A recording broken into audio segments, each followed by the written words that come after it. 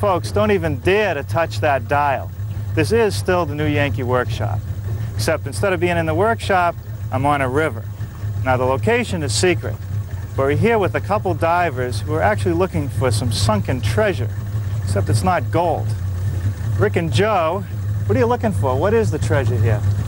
We're trying to recover a lost resource in antique, axe-cut, virgin heart pine, and heart cypress. Now where did these logs come from? Well, they were rafted, timbered, and drugged to the river, formed into raft, and rafted downstream to the mills. So they actually grew right out there on the banks of the river, and they were lashed together down here, sent down, but why are you finding logs? Wouldn't they all end up down at the end of the river? Well, unfortunately, they didn't all make it. There are a lot of spots in the river hard to navigate, shoals, obstacles the raft run into, broke apart, logs scattered, and that's what we're here after. So they're down under all this water. Now, what's it like down there? It looks a little muddy. Well, it is a little muddy. We do have about 3-4 feet of visibility. It's pretty much a rocky bottom, and you run into a little bit of wildlife. Yeah, nothing harmful, I hope. No, sir, just a few banded water snakes, a couple nice sized turtles, and catfish here and there. All right, are we going to find some today, do you think? Well, we're coming up on a set of shoals here in a minute or two that is a prime location to find the logs. All right, yeah. Found one here. What do you think it is? Right. Boy, this axe cut. Which means it's old, right? It's old. It was cut. Either was cut down. Dates at 100 years or better. It looks to me to be heart pine. No limbs. I don't know if I can find any lash rings or any peg holes where they drilled it to peg it together. There's moss and everything growing on it. You would think with the water running this fast, there would be nothing on it. And you just lifted out the log that must be 30 feet long, like it was nothing. How could you do that? These logs, when they're in the water, are almost neutrally buoyant. But as soon as you break the surface of the water with them, they're incredibly heavy. Well, Joe, it looks like you really hit it on this one, but what about that big log right over there? I'd have to say that would be a trophy-sized log. That's a big, big heart cypress log. Really? Well, what do you think, Rick? This log is a real beauty. Real beauty.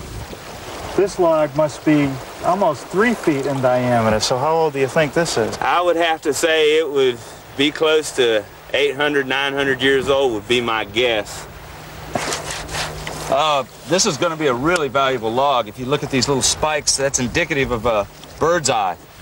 Okay. And bird's eye heart cypress is really valuable. It's really beautiful. Well, I'm glad you found this one, and I'd like to watch you harvest it, but for the amount of time we have today, I don't think we can stick around for that. Well, you're in luck. Early this morning, Joe and I went downriver, and we found some smaller logs, heart cypress logs, and we've got them at the landing if you want to go take a look at them. Love to. Joe, how long do you suspect that log was sitting in the bottom of the river? I would expect 100 years, maybe better. Really? What surprises me, though, is that wood in the water like that for 100 years, that it's worth anything. Well, it's not rotten. The water protects it by depriving it of oxygen. All right, Joe, now what happens to the logs from here? Well, that's when this fella over here takes over. Hi, Norm.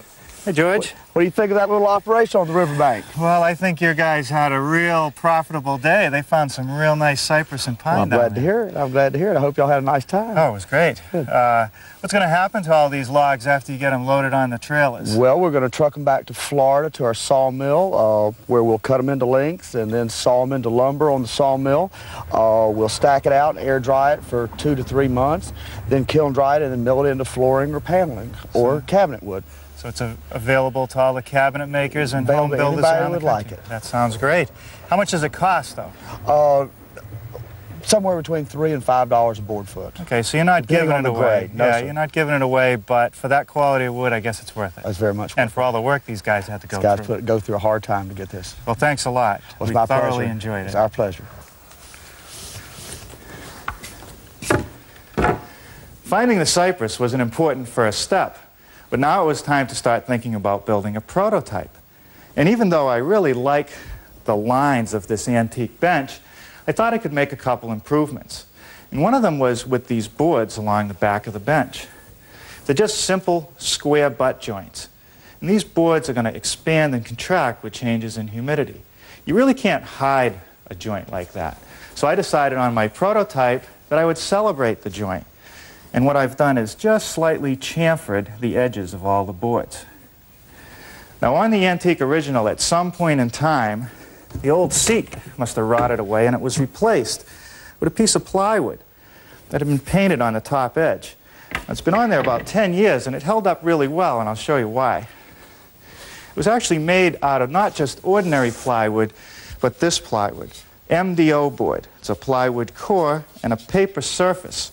It's waterproof and it holds paint really well. In fact, they make highway signs out of it. But I don't think a piece of plywood or even MDO board is going to look good against this nice cypress. So I did a simple glue up. A couple pieces of 1x8 glued together with a good waterproof adhesive. Now, a couple more things about the old antique that I noticed. The boards at the bottom were tightly butted to the back and the front, and even pretty close together, and that they used ordinary screws which will rust. The problem with this is that it's not a totally waterproof project. Some moisture is going to get in there. So when I built the prototype, I deliberately spaced the boards at the bottom to let air circulate in there.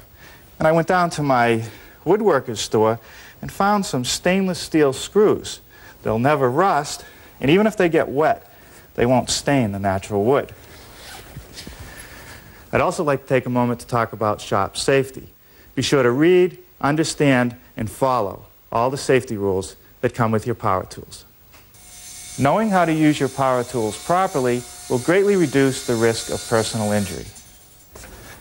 And also, remember this, there is no more important safety rule than to wear these, safety glasses. Now last night, before I left the shop, I glued up the panels that I'm going to need to build our bench, because the waterproof glue has to cure for about 6 to 10 hours before you can start working with the panels. And I'll show you how I did that.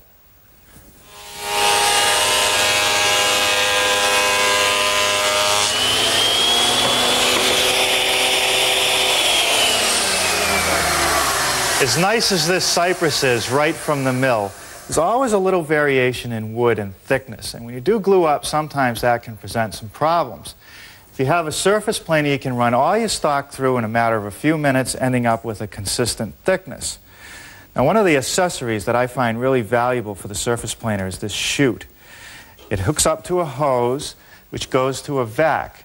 And what it does is it keeps the dust down, but more importantly, it removes all the chips from the planing operation. If you don't have this, they're all over the floor.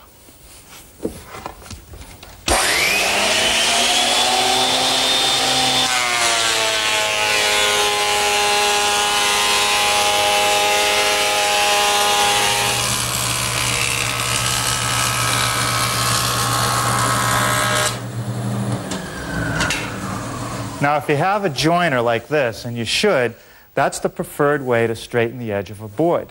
But if you don't have a joiner, there is another method, and that's to use your table saw. And what I like to do is first take the board and put it against the fence, which is nice and straight, and see which way it's curving. Now, this board has a slight curve in this direction. I don't want to run that edge through first, because if I do, I'm basically just going to follow that curve and end up cutting a parallel curve. I like to turn it around and put the side that is curved away from the fence against it.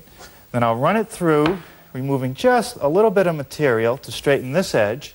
After I run all the boards through, I'll move the fence in slightly, flip the boards over, and run the other edge. It's surprising how good of a result you'll get.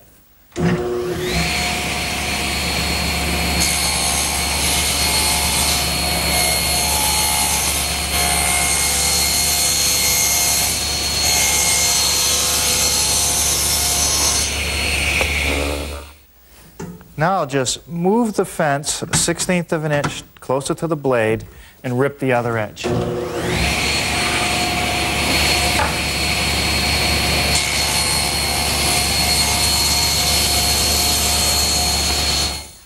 All right, let's check out the joint on this side panel.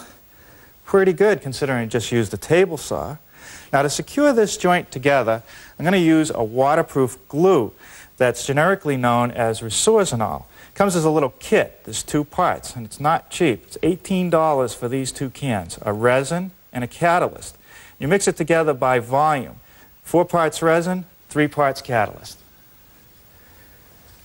The instructions advise that glue be applied to both edges and then allowed to sit in the open air for about 5 or 10 minutes. Then they can be clamped together. Okay, that's had enough time to set. Now I'll just clamp it together.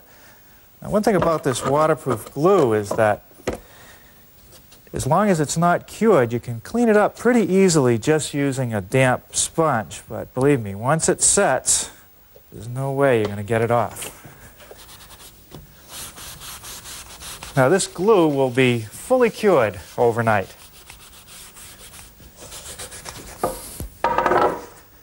It's amazing, the strength of that waterproof glue. First thing I want to do this morning is square up the bottom edge of the side panel blanks. Well, you've seen this device plenty of times, my homemade panel cutter, and it's perfect for squaring up wide boards or panels. I'm going to take off about 3/4 of an inch.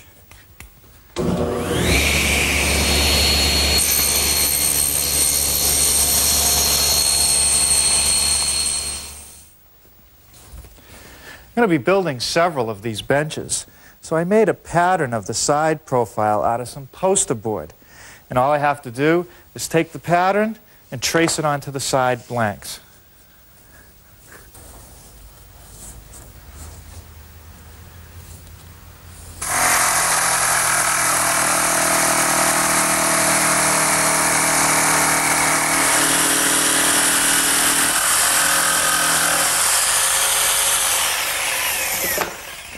I suppose I could cut these side panels on my bandsaw, but it's such a big piece it's kind of awkward. The jigsaw will do just as good a job.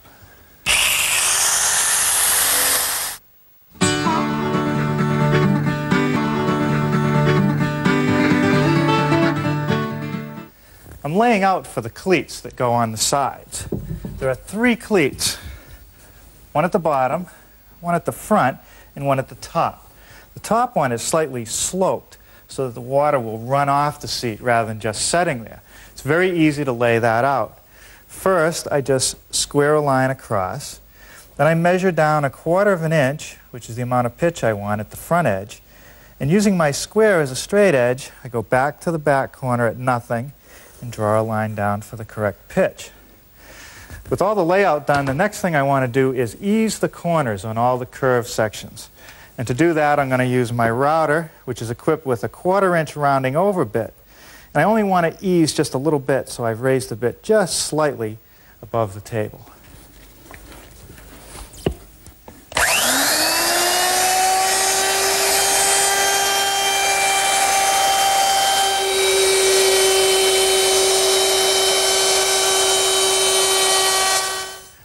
Let's look again at the original. I want to show you this intersection where the backboards join the side.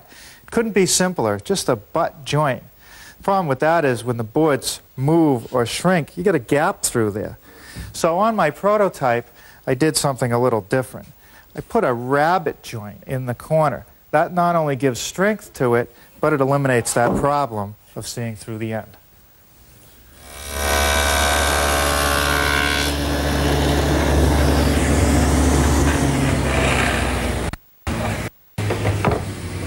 Well, I've made the rabbet in the side panel with my stacked dado head cutter, which is set up in the table saw, and I attach this wooden auxiliary fence so the dado won't hit the metal fence. It's set up for a 1/4 inch depth and 3/4 of an inch in width.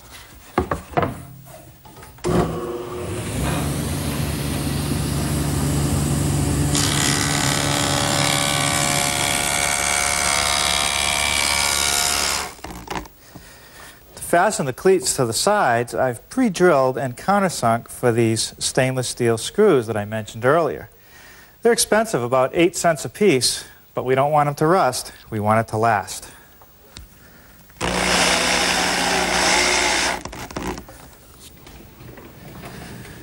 I'm ready to mill this stack of boards, which will become the pieces that join the two sides together. And the first thing I want to do is chamfer the edges. And I could use a router with a chamfering bit, but since I have a joiner, I'm going to use it.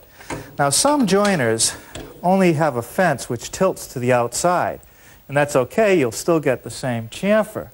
Mine also tilts to the inside, which is kind of nice because I think it gives you more control in holding the board in position. I'll just make one pass on each corner. Does a great job.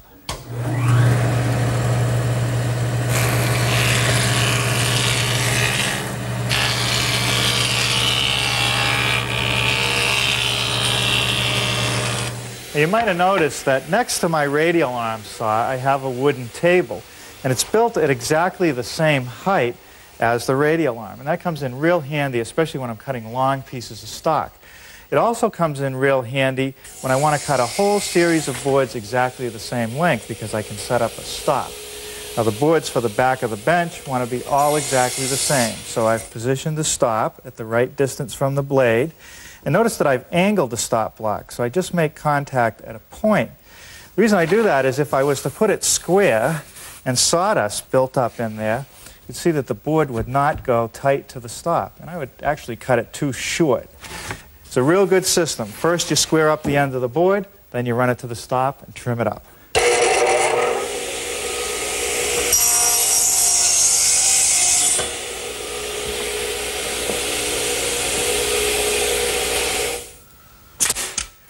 I'm going to start the assembly by tacking the back boards to one side.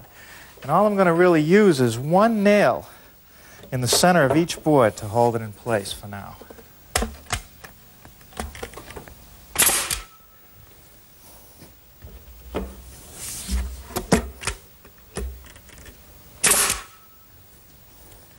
The bottom slats get held in place with some screws.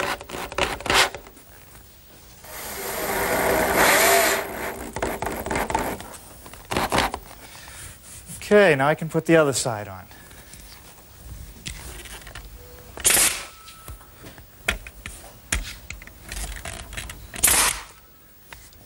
Well, now I can finish attaching the bottom slats, making sure to leave that gap between the boards.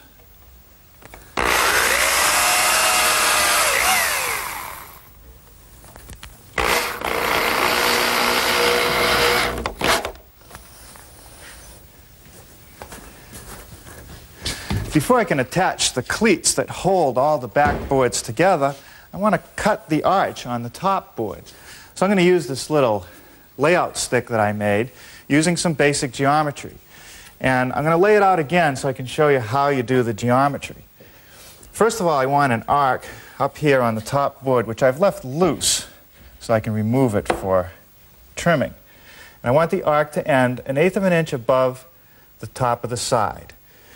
The peak of the arc will be right here along the center of the bench and at this height. It can be almost any height, but this is closest to the original. Then I connect those 2 points together with one line. Divide it in half to find this point. Then taking a framing square, I carefully draw a line down the back of the bench until I cross the center line, which is across the width of the bench. Then from that, I can make my stick. I measure from the intersecting point to the top of the arc. Put a nail for a pivot point, and now I can just tap the nail in,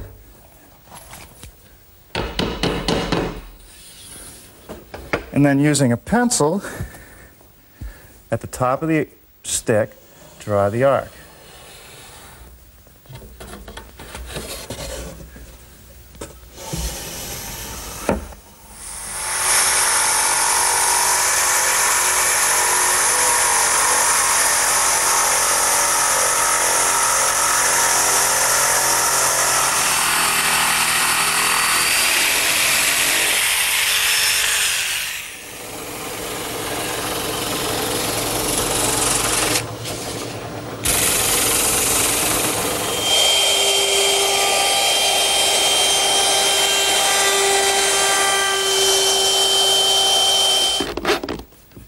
Now this is a place where these stainless steel screws are really going to earn their keep.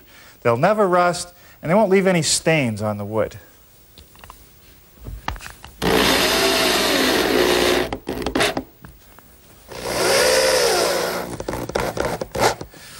Now these two boards are going to make up the front of the bench, and this is the inside. I'm just going to hold it together with a couple of cleats.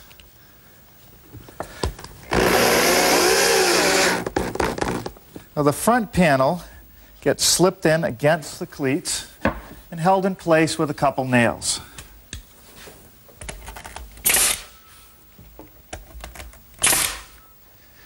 Now one more thing, while the assembly is on the workbench, I want to put this cleat on the bottom boards to stiffen them.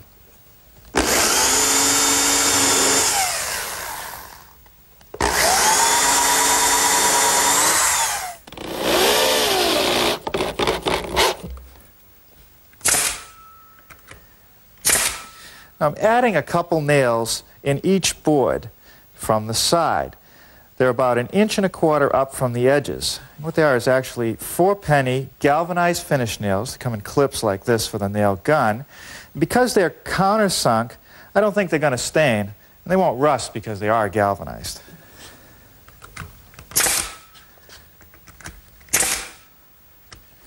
The last cleat is this one. It goes across the back of the bench, and what it actually does is supports the back edge of the seat.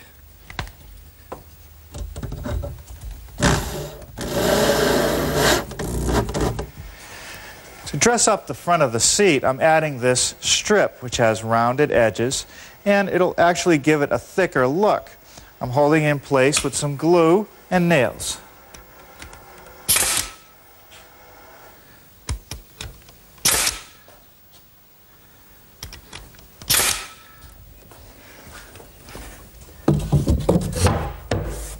Well, that about does it. Now all I got to do is find a home for it.